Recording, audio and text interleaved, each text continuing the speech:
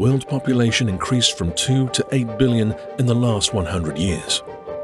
We require more water, more land, more minerals, and more biomass than ever before. Everything we do as humans, from the food we eat to the electricity we use, has an impact on the world around us.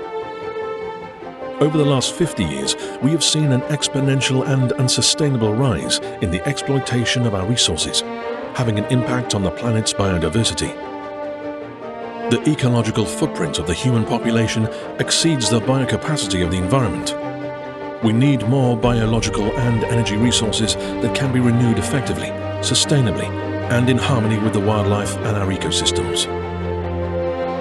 The Industrial Revolution changed the way we live. It changed our air, our water, our soil and habitat. There are more than 80 different toxins that can be found in industrial pollution, from asbestos and dioxin to lead and chromium.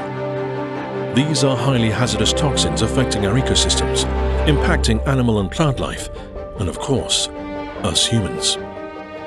We currently consume 70% more natural resources than our planet produces in a year. At the present rate, we need 1.6 planets to sustain us, and we are on track to require the resources of 2 planets by 2050. Human activities have caused the world's wildlife populations to plummet by more than 60% in the last 50 years. There are 8 million species, from plants and animals to fungi and bacteria.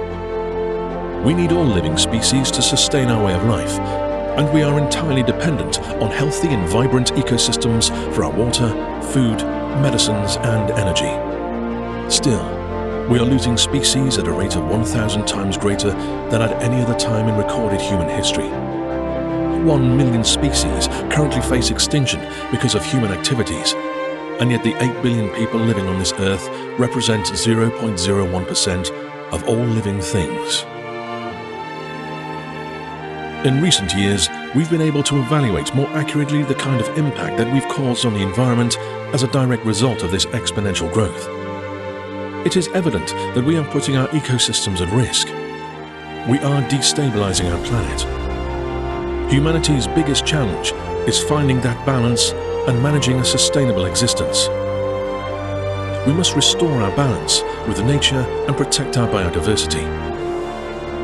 We can live in harmony with nature just like we did for thousands of years, just like our ancestors.